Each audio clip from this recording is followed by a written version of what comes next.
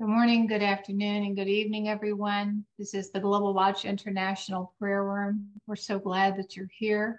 This is April the 26th, 2024. It is 5 p.m. Jerusalem time. And you know that today it just really kind of hits me after all that we've been sharing of what is taking place in Jerusalem as those tables are being set and the families are being called to their tables, being ready for lighting of the candles and the blessings, and how that they bless one another. Fathers bless the mothers, and the mothers bless the fathers, and the children bless one another. So, Father, I pray, thanking you for this day, this call, and this hour, and for the table that you set for your people, even in the presence of our enemies. And Lord, we thank you for such a time as this, that each and every one is on this call. I ask, Lord, that you would anoint Hillary to bring forth what you have put within her heart. And Lord, that each and every one of us would be fully participating, Lord. And we just thank you and praise you for your spirit. And we ask that you, Holy Spirit of the living God, who does help us to separate the holy from the mundane and the weak, Lord, as this time is set apart, holy unto you, that, Lord, you would help us to truly enter into your rest and your restoration, even from those things that we've walked through in this week, in the name of Yeshua. Amen. And over to you, Hillary. Thank you so much. And God bless you all. What an amazing God we have. We're living in set times, as we've said, and God has got a plan. And I've got a list of declarations that God gave us here down under on our Anzac Day, when we have a celebration on the 25th of April about the breakthrough at Beersheba and the taking back of the wells and the nation of Israel from under Islamic oppression, which is the exact opposite spirit of what's going on at the moment. So I want to say, praise the Lord. He sent some troops up to us here in Canberra, in our capital city, from the border of Victoria, actually. And God then had me go down there. It's been a military assignment. And what ended up happening was the establishing of a messianic congregation on the Saturday. And that's been in process since 2011. And I say, praise the Lord. And the presence of God was absolutely glorious. And I believe this is part of the pattern of the restoration of all things. And then we had the properly organized Passover didn't come off. That there was a whole mess up with catering and one thing after another. And so the Lord just put it into my heart with this precious messianic leader. Quite honestly, we're all on our knees on the floor. God's had us Australia kneeling for the last 18 months. And I got this picture of Hezekiah's Passover that, as you probably remember, in 2 Chronicles 30, was really quite a mess. And what happened was that they missed it the first time of the Passover. So they were going to do it in the second month. And Hezekiah sent out the invitation, and there was a lot of mockery and negativity, and people didn't come. And then those who did come, they didn't get themselves properly consecrated and cleaned up. But they sat down to eat anyway. And I just thought, Lord, you're wanting us to be prepared for things that are not properly in order. And it's just so precious. We're told here in 2 Chronicles 30 that Hezekiah put this word out to the people. If you return to Yahweh your God, your brethren, your children will be treated with compassion by those who lead them captive, so that they may come back to this land. For Yahweh your God is gracious and merciful, will not turn his face from you if you return to him. So this call to repentance. And so the runners went out with this invitation, and they met the people from the country of Ephraim, Manasseh, as far as Zebulun, who laughed at them and just mocked at them. Nevertheless, some from Asher, Manasseh, and Zebulun humbled themselves and came to Jerusalem. And I love verse 12.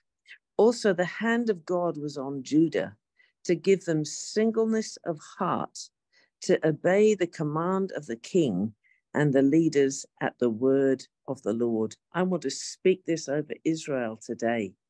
I want to speak this over the hearts of these dear ones gathering for their Shabbat. I want to say, Heavenly Father, have your way. Bring this singleness of heart and purpose. It also speaks of this in Jeremiah 32, verses 38 to 40.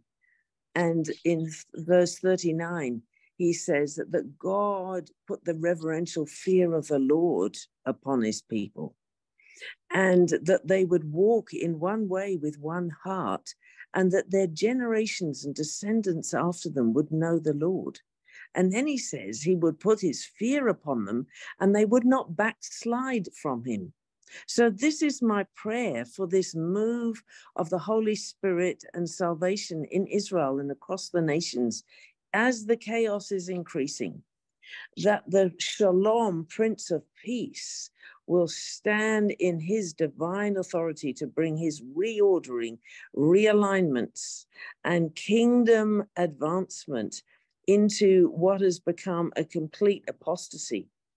So, Father, we thank you. It didn't stop there, that many of the people were supposed to sanctify themselves, and they didn't, and they sat down and they ate the lamb. And Hezekiah, he didn't give up. He prayed for them, saying to the Lord, may the good Lord, this is in verse 18, provide atonement for everyone who prepares his heart to seek God. The Lord God of his fathers, though he is not cleansed according to the purification of the sanctuary. And verse 20, Yahweh the Lord listened to Hezekiah, and he healed the people. Praise the Lord. I speak this healing, Heavenly Father, into the broken hearts, into those who are traumatized, into those, Lord, who are giving up hope and have no sense of purpose or future.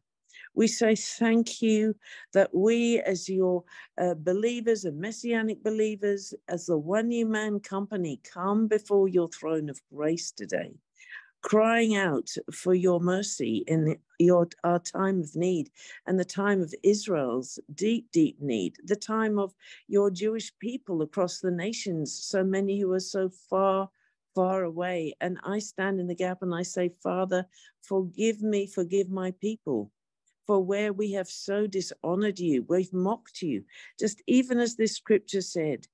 And Father, this spirit that even you allowed your son Jesus to encounter on the cross, on the one side, mockery and complete disrespect and dishonor, and on the other side, one who recognized you were holy, the Son of God, you were without sin. And Father, we thank you for this divine shift of revelation in the name of Yeshua at these Passover Shabbat tables. And we say, Father, bring your shalom peace into these households, even in the midst of chaos. Bring your shalom peace into each one of our hearts, I pray today. And that, Father, as we listen to this beautiful worship song, we will worship you. We will praise you. And first of all, Shirley, if you'd be kind enough to get the first one lined up, I'd just like to read to you Psalm 95. Oh, come, let us sing to Yahweh. Let us shout joyfully to the rock of our salvation. Let us come before his presence with thanksgiving. Let us shout joyfully to him with psalms. For Yahweh is the great God and the great King above all gods. In his hand are the deep places of the earth. The heights of the hills are his also. The sea is his, and for he made it, and his hands formed the dry land. Oh, come, let us worship and bow down. Let us kneel before Yahweh our Maker. For he is our God, and we are the people of his pasture and the sheep of his hand. And you speak to us, I believe, today, Father, as you speak to Israel.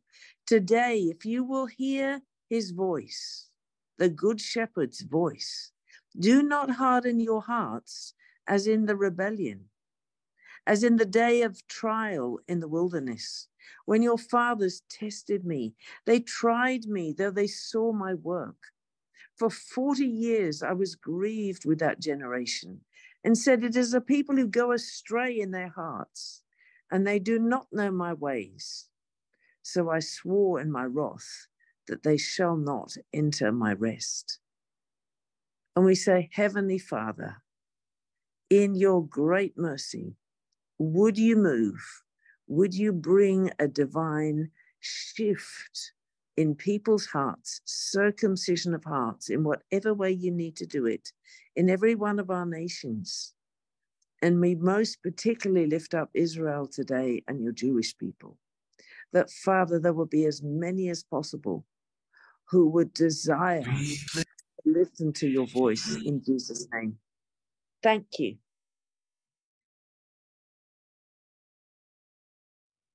Heavenly Father, we thank you that your arms are always open wide. We thank you for the beauty of your creation. We're without excuse when we look at how wonderfully and gloriously you've created your creation, and fearfully and wonderfully made. You've created us to be your image bearers. And Father, I want to ask for you to take us a journey from the wilderness, Lord, into the glory. And beloved, I'd love us to look together. I wonder if somebody would read for us. Bill, would you be willing to read for me, please? From Numbers 14. It was like when they had come out of the trauma of the Passover and the Egyptians behind them. They crossed the Red Sea. And we're just going to have a look at what God noticed about Caleb's spirit and what God is calling forth for us, I believe, in these days we're finding ourselves in. Would you be kind enough to read from 11, please, through to 11 and 12, and Moses' discussion with God all the way through to 25. Thank you. And the Lord said to Moses, how long will this people despise me? And how long will they not believe in me, in spite of all the signs that I have done among them? I will strike them with the pestilence and disinherit them, and I will make of you a nation greater and mightier than they. But Moses said to the Lord, then the Egyptians will hear of it, for you brought up this people in your might from among them, and they will tell the inhabitants of this land. They have heard that you, O Lord, are in the midst of this people, for you, O Lord, are seen face to face, and your cloud stands over them. And did you want me to only start out with 2 verses? No, please go through. If you're happy, just if you'd be happy to read it through. Sure, I can. It's like you, Lord, are seen face to face, and your cloud stands above them, and you go before them in a pillar of cloud by day and a pillar of fire by night. So this is what I wanted us to see. God has never left his people. He's there in the midst, isn't he? And there were so few who actually were tuned in to his presence. Yeah. So Moses said, to God, if you're going to kill people, what are they going to think about you, etc. And then he said, and now I pray, let the power of the Lord be great. This is verse 17. Just as you've spoken, saying the Lord is long suffering. This is what we pray for Israel. Amen. Would you like to read from 18, please, through to 24, certainly? Is that okay, Bill? Thank you. Certainly. The Lord is slow to anger and abounding in steadfast love, forgiving iniquity and transgression, but he will by no means clear the guilty, visiting the iniquity of the fathers on the children to the third and the fourth generation. Please pardon the iniquity of this people according to the greatness of your steadfast love, just as you have forgiven this people from Egypt until now. Then the Lord said, I have pardoned according to your word, but truly as I live and as all the earth shall be filled with the glory of the Lord, none of the men who have seen my glory and my signs that I did in Egypt and in the wilderness, and yet have put me to the test these 10 times and have not obeyed my voice, shall see the land that I swore to give to their fathers. And none of those who despised me shall see it.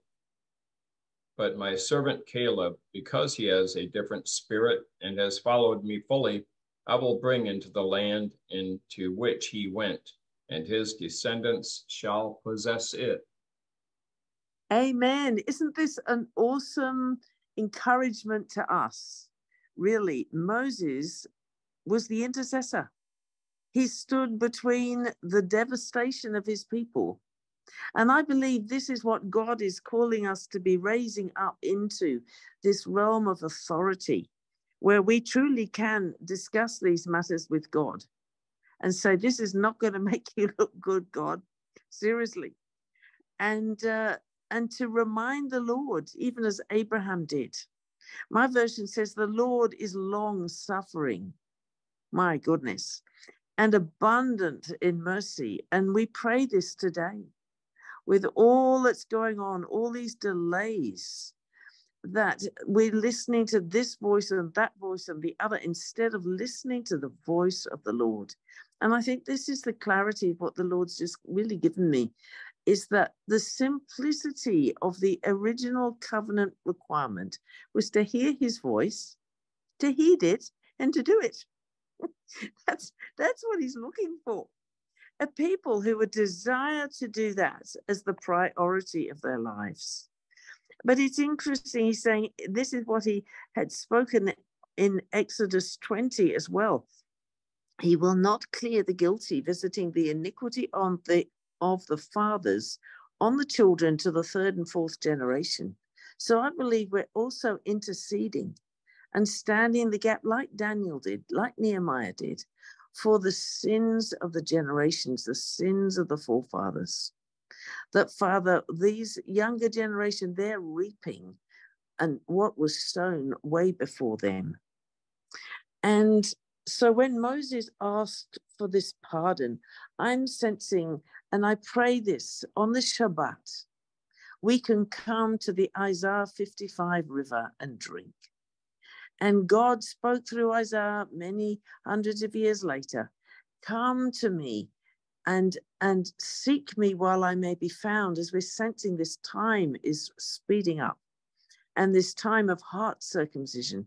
I believe the Lord's standing with his arms wide open and saying, come to me, seek me, bring your wicked thoughts and evil ways. I am so willing to pardon you. And we've got Hezekiah crying out, will you pardon these people? Will you atone for them? And God says, yes, and I'll heal them all. We've got so much authority in the Lord to come before and stand in the gap on behalf of our people. And the Lord's just been really stirring me that he's wanting us to rise up as his royal priesthood and to be bold and to come before his throne of grace for the sake of the Lord's name. And this is what Moses did. And then we're finding that God gives this amazing promise in verse 20, I have pardoned according to your word. Praise the Lord. And I pray we can be encouraged. And the Lord says, but truly, this is the first time he speaks it. I can't remember how many times through the Bible he says it. As I live, he says, I'm the living God. All the earth shall be filled with the glory of Yahweh the Lord. And you know when that actually, the last time I think we find it, it's in the book of Revelation 18, When Babylon's fallen, it says the whole earth is illuminated with his glory before the coming of the king. It's so powerful. So this is what God was just so distressed. He said they tested him, his people, 10 times and not heeded his voice. So if we want to know what ticks off God, it's to really be rebellious, defiant, speak negative words. We know what he said about the spies when 10 of them went in with that negative mindset. And he said, this is an evil report. But there were 2 who had a righteous report of the younger generation who went in.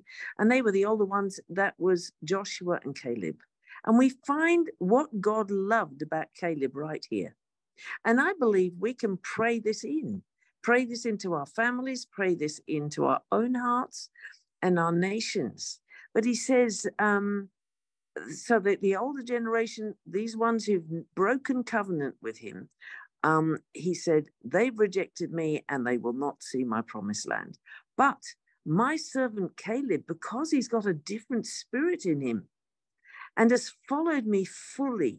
You know, I asked the Lord about this one day, and I felt he said to me, he looks up, he sees my cloud, and then he looks up at night and he sees my fire. And somehow he got earplugs in and he didn't hear all this grumbling and muttering and get in a bad mood. He managed to somehow keep his heart on the Lord, keep focused.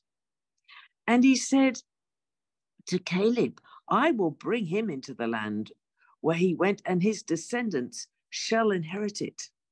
So we're calling forth this generation with one single heart that will be able to understand the love and the passion and the desire of the Lord for our children and children's children to know him, to know how to hear his voice, to know how to heed it, and to not give into the flesh, but to walk by the Spirit. I pray for this younger generation in Israel. They would come to the end of all these lies and deceptions. They would come to the place, Lord, of such a hunger and thirst for your truth and your righteousness. And I really believe the Lord's saying the weapons of our warfare really are to stand as his priesthood between the living and the dead, and to wield the sword of the Spirit, the word of God. And as we went through 42 days leading up to the resurrection, and the Lord said, keep going for another 50. So it'll be 92 days by the time we get to Pentecost. Praise God. And this 50 days, he's having us looking, who is Messiah? Who did he say he was in John's gospel? The 7 I ams and so much more. And it's just been such a breakthrough and such a revelation, honestly. And I just pray for all of us. We can go back to these basics and ask Jesus, how can I stand in these days and not get overwhelmed by the news? But could we whiz now through to Hebrews 3, where we find what was mentioned in Psalm 95 about this generation whose hearts went astray from the Lord. And then we see what the Lord says to them. He says, you know what? Where shall we start? He says here, today, verse 15 of Hebrews 3, if you will hear his voice, do not harden your hearts as in the rebellion. Now, this is to, I believe, the Jews who had become Messianic believers. Then the persecution was so intensified, and many of them actually fell away. And this is the Lord speaking through the writer of the Hebrews. Hey, don't be like that previous generation. And I believe he's saying that to us today, for us to not fall away, to not distrust the word of the Lord. Because he said, for who having heard rebelled? Indeed, was it not all who came out of Egypt led by Moses? Now, with whom he was angry 40 years, was it not with those who sinned, whose corpses fell in the wilderness? And to whom did he swear that they would not enter his rest? but to those who did not obey. So I pray for obedient hearts. I pray for the fear of the Lord upon every one of us and upon this generation. And he said that they could not enter his rest because of unbelief. Therefore, chapter 4 of Hebrews 1 and 2, since a promise remains of entering his rest, and we're here on the Shabbat, this is his rest that he's welcomed us to enter into. Let us fear, lest any of you seem to have come short. For indeed the gospel was preached to us as well as to them, but the word which they did not profit them, not being mixed with faith in those who heard it. Verse 3, and we who have believed do enter that rest. And when I've looked through this whole understanding of Jesus being the bread of life, he was constantly saying, will you believe or not? And it's the same message over and over again. And so I pray that God would bring us to the place where he could truly entrust us to be what Jesus actually spoke to John on the island of Patmos. And he said in verse 5 and 6 of Revelation 1, this was his speaking to his new covenant church. He said that I am the faithful witness. I am the firstborn from the dead. And this is what we're going to explore in a moment. And the ruler over the kings of the earth, to him who loved us and washed us from our sins in his own blood, and has made us kings and priests to his God and Father, to him be glory and dominion forever and ever. Amen. I believe he's calling us up into this call of being his priests and to be his kings in these days of declaration and proclamation, and to stand on his word. And we also find in the throne room as those who are looking upon the Lamb who was slain. And they speak in Revelation 5, 9 and 10. You are worthy to take the scroll. This is their new song, to open its seals, for you were slain and have redeemed us to God by your blood, out of every tribe and tongue and people and nation, and have made us kings and priests to our God, and we shall reign on the earth. And I believe this reigning and ruling with the Lord is not just when he comes back and fetches us up and we return with him, but it's now, right in these troubled times. And so I just praise God, and I thank the Lord that he's got an awesome plan for us. And I would like us to please get our communion ready. I know we have done communion, but I would love to speak the priestly prayer of blessing, because I think that's what the Lord's saying. With all this cursing and chaos going around, the priests were called to speak the blessing, yeah? And I wonder, Tim Wilson, have you got your Bible open? Can I call on you to read the Numbers 6 blessing from 22, please, through to 27? And then I'm going to unpack it a little further, and then I'd love us to have our communion. And if you'd be kind enough, Shirley, after we've had communion, to put on the next song, that'd be great. Thank you. Were you asking me to do the I asked Tim, actually. Tim, could you unmute, please? Tim. Is that possible? It's taken me that long just to find it. Yep. Awesome. Thank you so Are much. you ready to go? Yeah. The Lord said to Moses, tell Aaron and his sons, this is how you are to bless the Israelites. Say to them, the Lord bless you and keep you.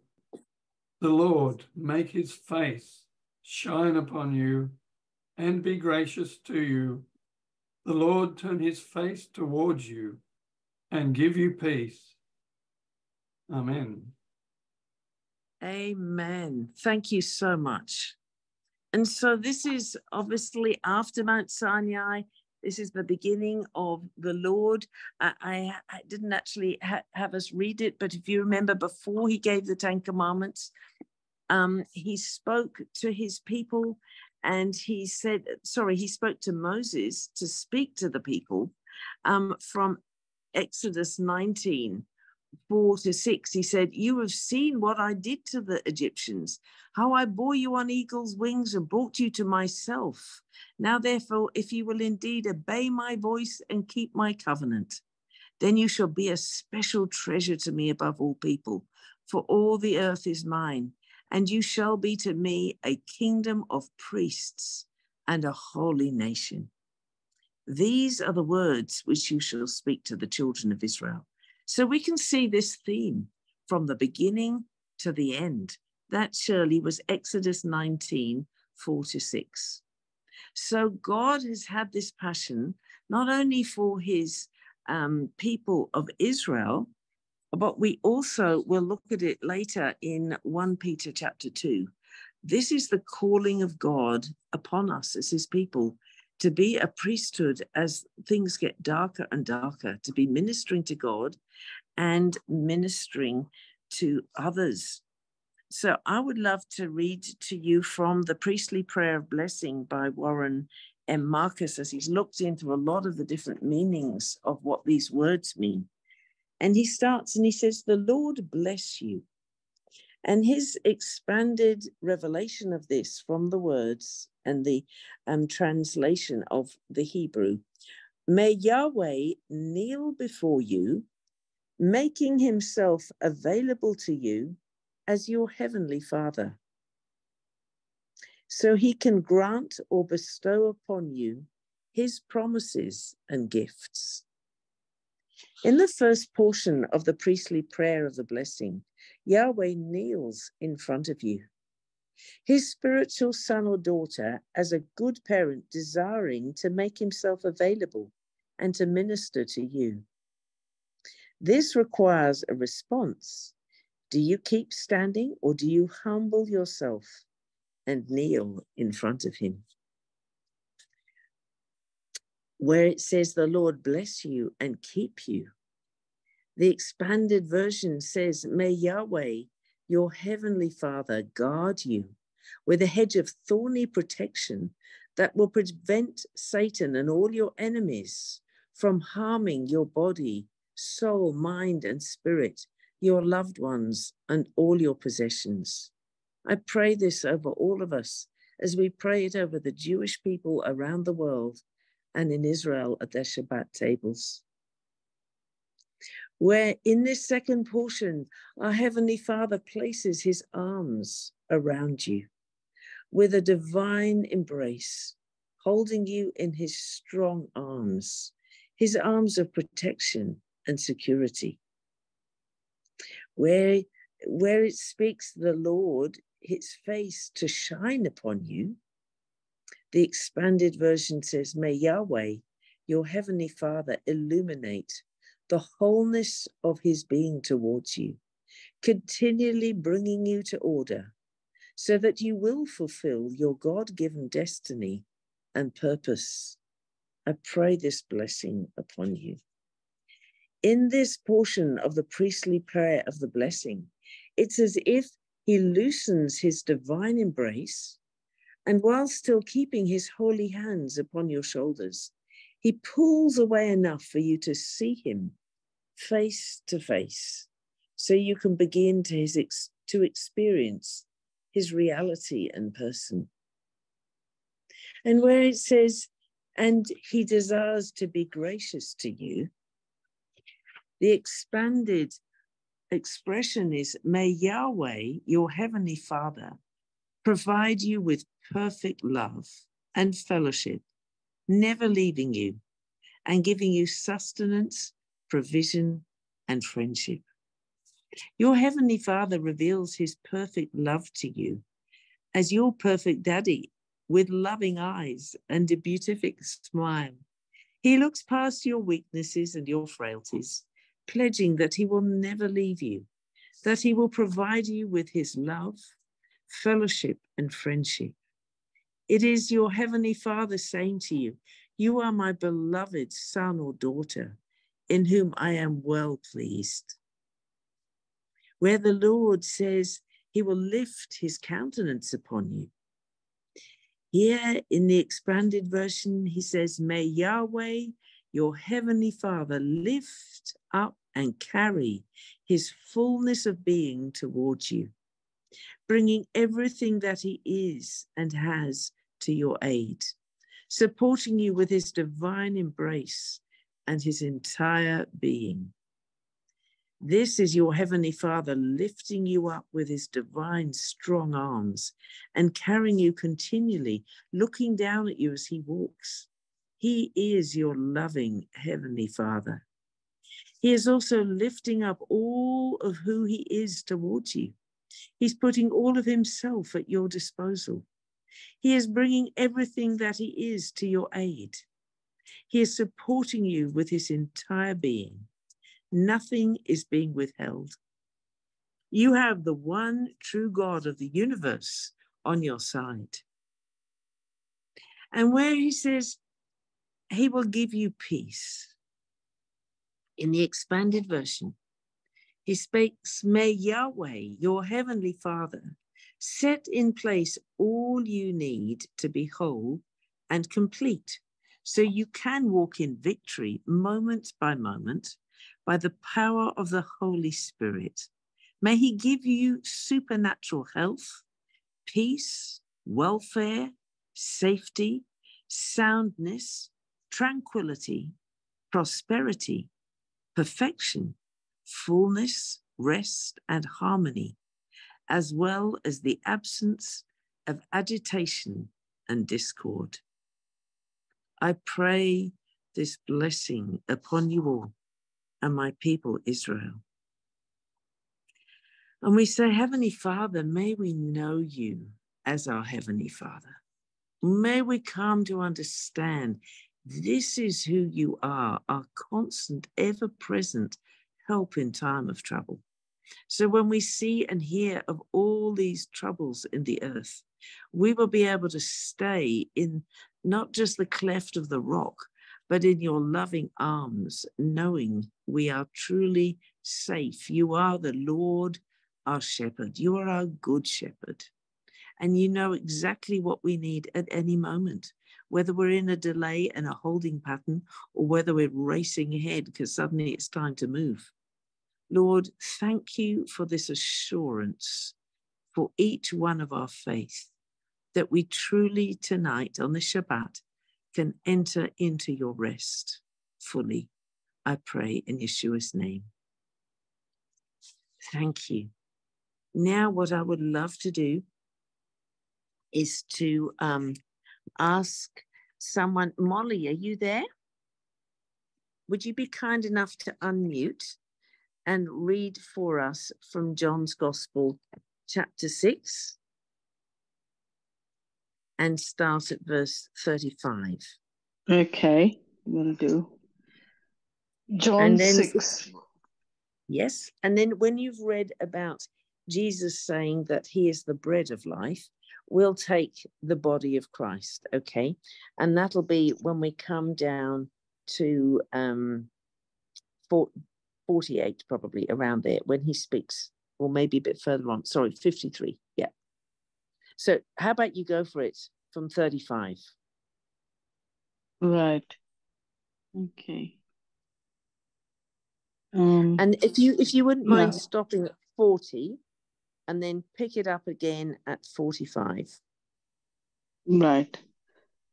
Jesus said to them, I am the bread of life. Whoever comes to me shall never hunger, and whoever believes in me shall never thirst. But I told you that you have seen me, and yet do not believe me. All whom the Father gives me will come to me, and he who comes to me I will never cast out.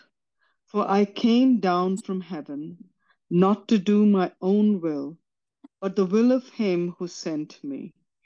This is the will of the Father who has sent me, that of all whom he has given me, I should lose nothing, but should raise it up at the last day. This is the will of him who sent me, that everyone who sees the Son and believes in him may have eternal life, and I will raise him up on the last day. Thank you. Now 45. Thank you. It is written in the prophets, they shall all be taught by God. Therefore, everyone who has heard and has learned of the Father comes to me. Not that anyone has seen the Father, except he who is from God. He has seen the Father. Truly, truly, I say to you, whoever believes in me has eternal life. I am the bread of life. Your fathers ate manna in the wilderness, and they died. This is the bread which came down from heaven, that one may eat of it and not die. I am the living bread which came down from heaven. If anyone eats of this bread, he will live forever. The bread which I shall give for the life of the world is my flesh. Thank Do I you, continue? Jesus. Shall we? Yes. Could you just read 53, 54, and then we will eat and drink. Thank you. Verse 53. Jesus said to them, truly, truly, I say to you, unless you eat the flesh of the Son of Man and drink his blood, you have no life in you. Whoever eats my flesh and drinks my blood has eternal life, and I will raise him up on the last day. Amen. Amen. So we say thank you, Lord Jesus. We take off your body. And thank you for the assurance in your word and through your Father of you bringing us through and raising us up to be with you. And we eat of your body with gratitude in Jesus' name.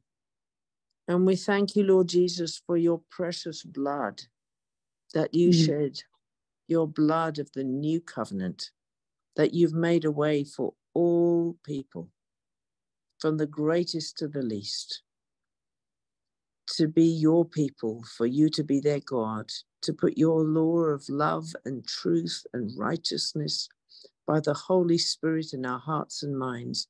We speak this into the hearts and minds of your Jewish people, Lord, all around the world. We say, Father, to each and every one of us and our families, Lord, thank you that you said that you are the one who has forgiven our sins, and you will remember them no more. So we drink this precious blood with such gratitude, because it is the redemption. You paid the price and broke the power of the law of sin and death. You've taken away all guilt. You've removed every alienation between us and the Father. You've removed the wrath of God from us. We want to say thank you as we drink your precious blood in Jesus' name. Thank you, Shirley. If we could have the next song, that would be beautiful. Could we just have the first part of it? The Lauren Daigle one. There's actually two songs, so if we just do the first one. Thank you. Thank you so much. So beautiful. Now, I believe the wonderful promise that we have is after the Sabbath, there was the Feast of First Fruits. And our precious Lord Jesus fulfilled this for us all. I want to speak this new life into Israel, into my Jewish people. I want to say thank you, Lord Jesus, In John 12, you said the seed had to go into the ground and die before the multiplication, before the resurrection life can burst forth. And we know in Philippians 2, 5 to 11, we've got this beautiful depiction from Paul of Jesus willing to become absolutely nothing, emptied himself, died on the cross in obedience to his Father. He was the obedient Son who did not sin. He was the Lamb, the Passover Lamb that fulfilled all the requirements of the Father. And the wonderful, glorious reality is when he was raised from the dead, he was the first of a great harvest. He was the second Adam. He was the new created Adam. And so you see, just as the death, this is from 1 Corinthians 15, 20 to 23. Just as death came into the world through a man, Adam, now the resurrection from the dead has begun through another man, Yeshua, Jesus. Just as everyone dies because we all belong to Adam, everyone who belongs to Messiah will be given new life. But there is an order to this resurrection. Messiah was raised as the first of the harvest. Then all who belong to Messiah will be raised when Messiah comes back. You know, when he says, I am the gate, he's speaking about being that gate. You know, where it speaks about the temple curtain was torn. We're told in Hebrews 6 that he's gone beyond the veil. He's our anchor. He's our assurance. And that because he was accepted and he is now our great high priest, so many beautiful scriptures in Hebrews 5 and 7 and 9 and 10. Just, I pray over this season, you can immerse yourself in this and become full of faith, full of encouragement, and be able to share the gospel, the true gospel of the kingdom of God. And a precious sister was sharing with me that in the ancient times where there was a battle, the Romans or the Greeks, they would, a complete victory had been won. They'd send a herald back to their town, bang on the door of the gates of the wall and be allowed to come in. And they wouldn't tell a whole story about the battle. They just simply shout, the gospel, or whatever that equivalent word was in their language. And they knew that meant there was a complete and definitive victory over the enemy. It was done. It was finished.